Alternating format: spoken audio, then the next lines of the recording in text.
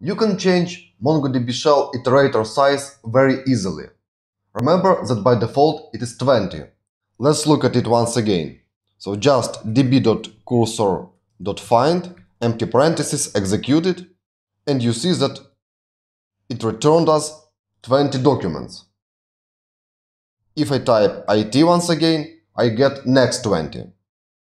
So let's clear terminal and change size of this iterator. So first type just help command.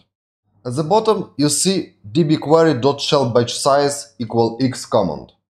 And exactly this command will change size of iterator in MongoDB shell. So let's copy it, paste, and replace x with 10. And now perform find operation again. Now size of the iterator is just 10, and you got first 10 documents from the cursor. And each time we will get next 10 documents. So that's that simple.